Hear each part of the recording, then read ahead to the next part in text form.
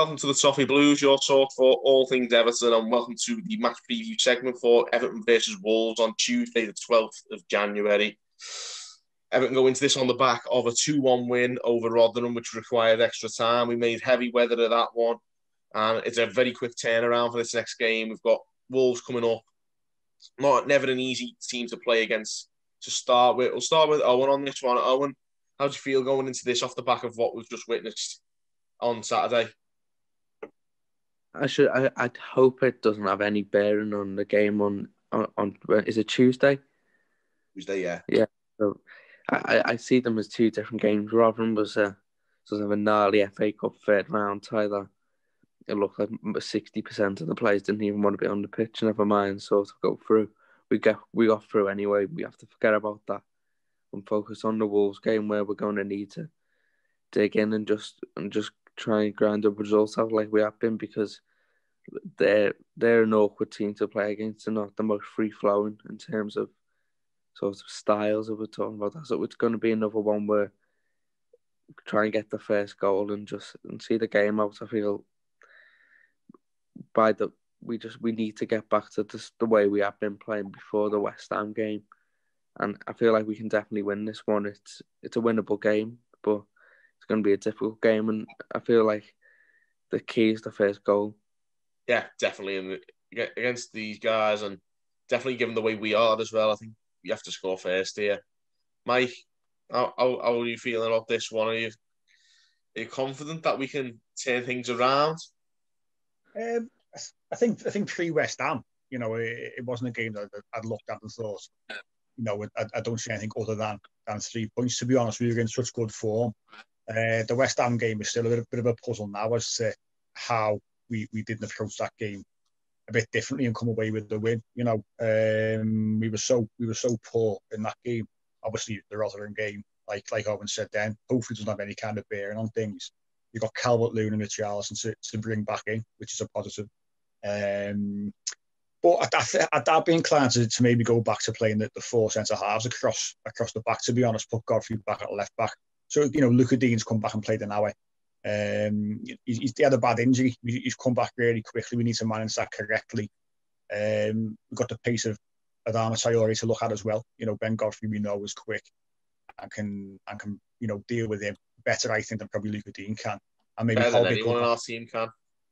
100%. Luca Dean, he shows yesterday he was rusty, which is totally understandable. The kid, what we said before, on Sunday was going past him at will at times with that pace. So we struggled, and we understand why. So maybe Holgate back in at right back, Godfrey back at left back, me and Keane, two centre halves, and just try and play the way we were playing, before the West Ham game. Again, like Owen was saying, first goal's pivotal. We can nick the first goal.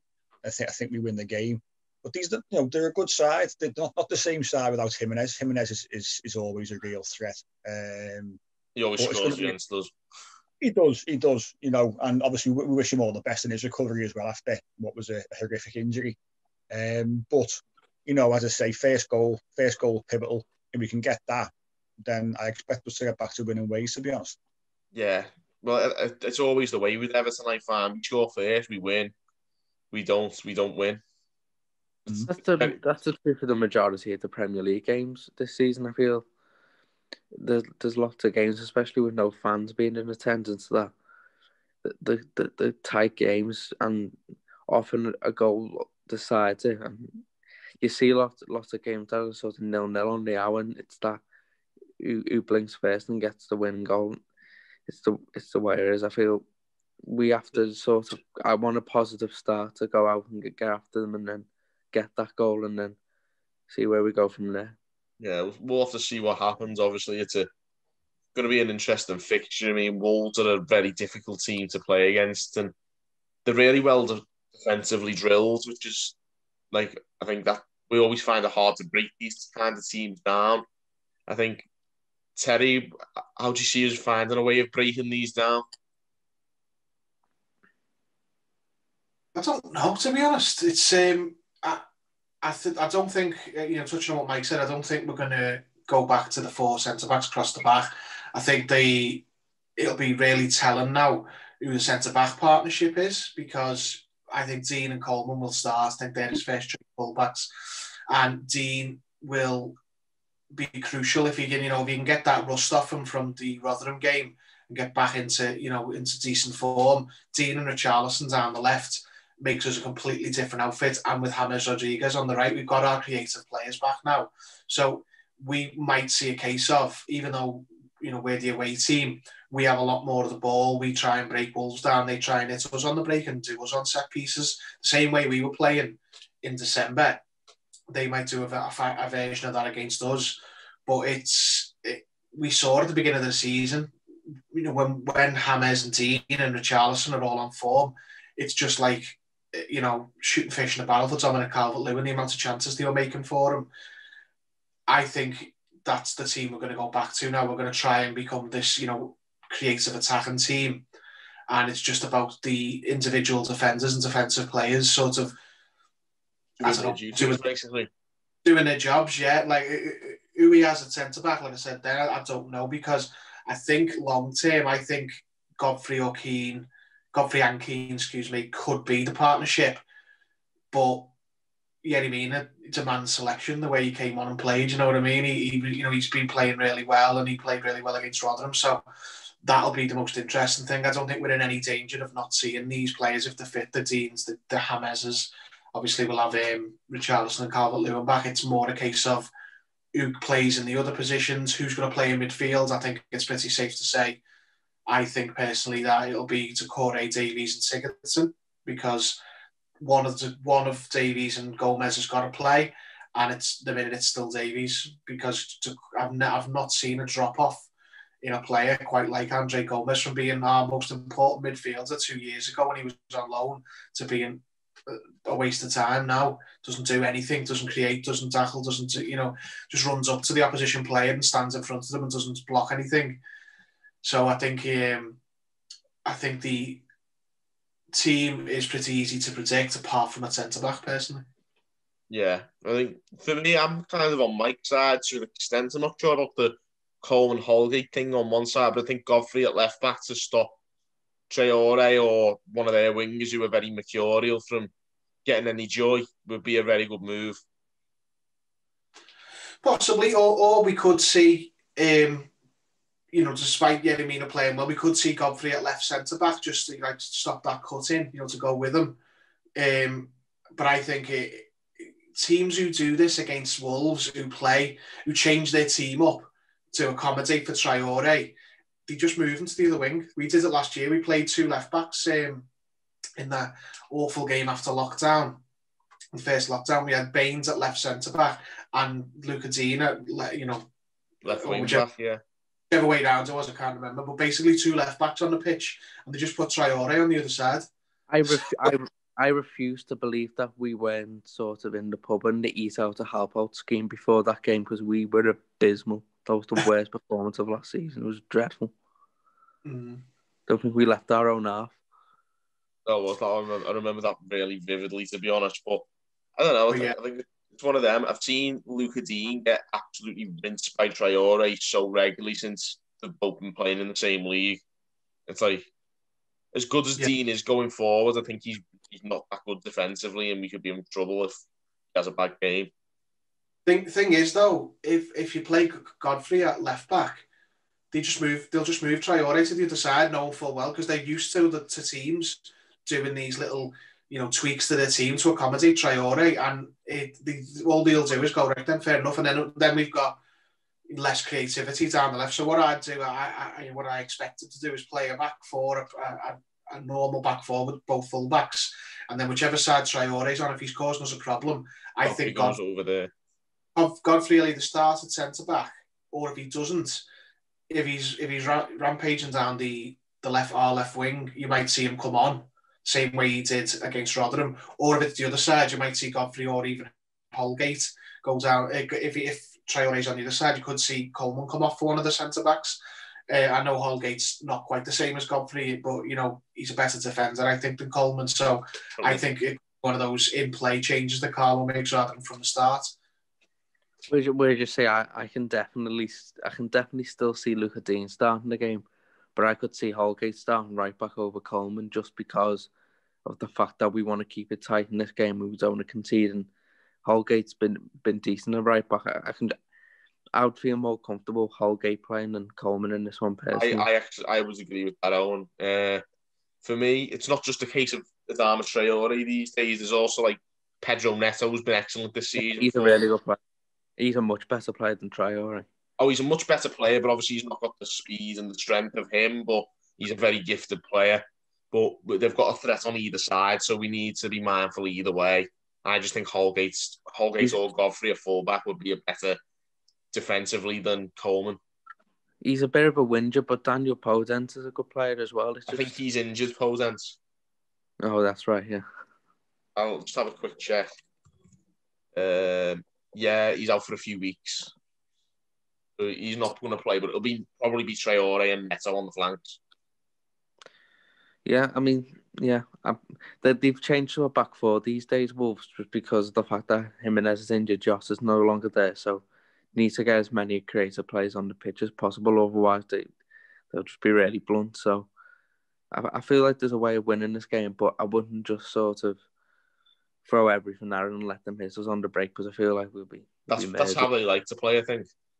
Yeah, they're a counter-attacking team, so limiting their counter-attacking ability. I think Decore is really important in this one to sort of win the ball when they're trying to transition it. Yeah, definitely. For me, the big thing for us is, like, I think they're very well defensively drilled. We've got to try and break this down. Do these players have it in them to find a way? I mean, we saw that they were capable of it earlier on in the season. Obviously, we're a bit more depleted, but what concerns me is...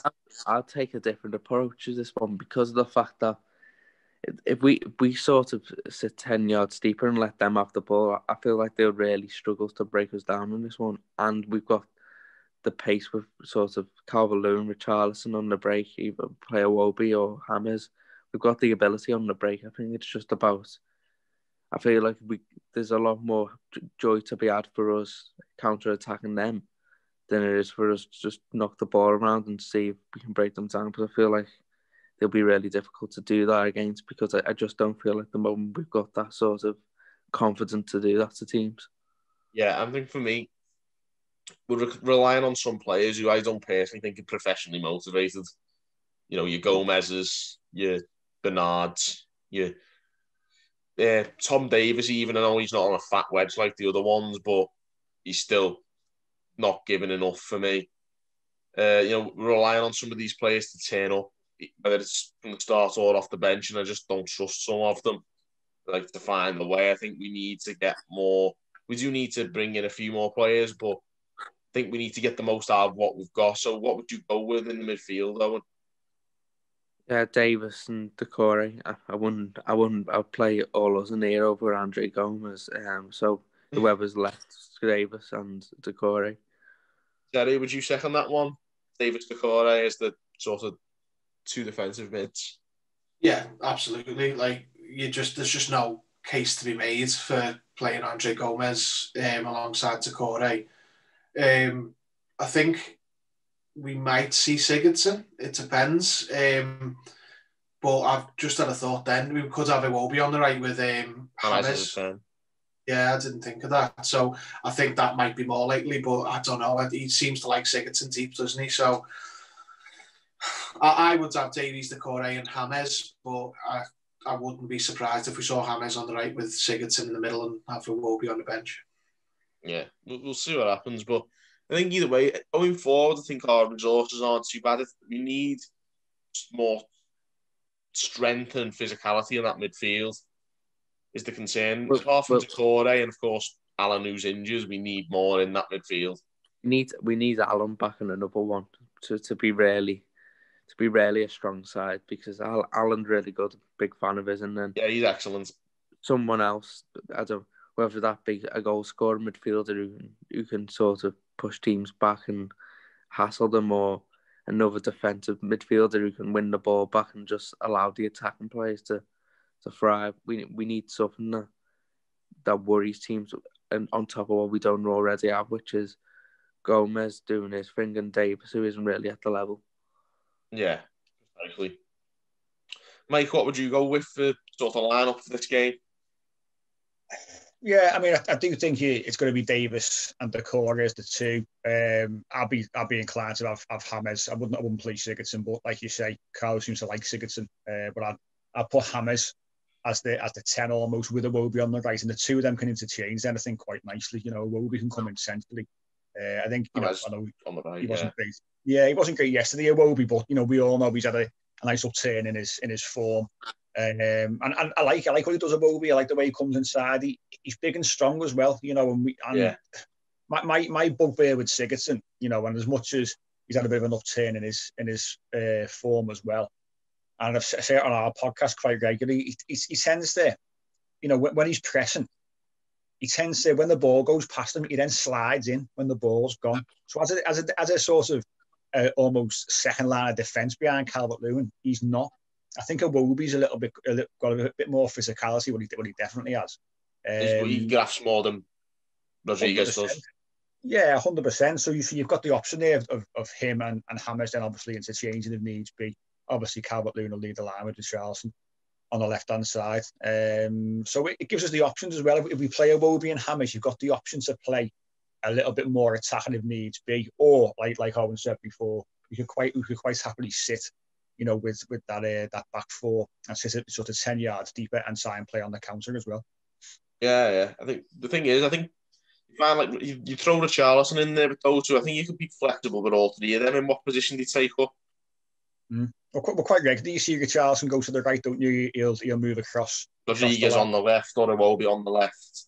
Of course, and it's good to have that kind of flexibility. The better sides do, they all interchange. And like we were saying before about sort of Traore and if we try and go sort of like for like in terms of pace and power, he'll just sort of change sides. Well, we need to be like that. We need to sort of work out puzzles and traps that have been set as well. And having those sort of five up top, if you like, or sorry, those four in a diameter interchanges would be helpful, I think, in this game. Certainly. So yeah, interesting one, but you can never gauge with this Everton side sometimes. But I'll just see it going. Predictions, guys.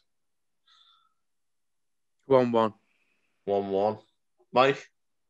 I'm saying 1-0 Everton. I think we'll nick the goal and then we'll sit quite happily. I'll even just going to say Iwobi will score the goal, I think. Oh, what? Seri? Probably go with 1-1 as well. We've got 2 1-1s, and I'm going to second Mike. I predicted a win between us since the Brighton game, so I don't be surprised by that. Fair play, yeah. Well, if you keep on doing that, we've won most of the games since then, so I'll be happy enough with that. But I'm going to we've got 2 1-1s, and I'm going to second Mike on that one. I'm going to go with a 1-0 win. Hopefully, we low block the shit out of them, and we get over the line. But you never know. I mean, that seems how we got the results that way in December, and it was working for us. We might as well try it again until we're fighting fit again. So I don't see why we shouldn't be taking that approach and hopefully getting the similar results to what we got throughout December. So yeah, I'm going to go for a 1-0 win as well. Fingers crossed. Anyway, guys, let us know your predictions. We'll leave the preview with that. Drop us a comment below. Let us know how you see this game going, your predictions and whatnot. Give this video a like and subscribe for more content. And until next time, thank you for watching on the Toffee Blues.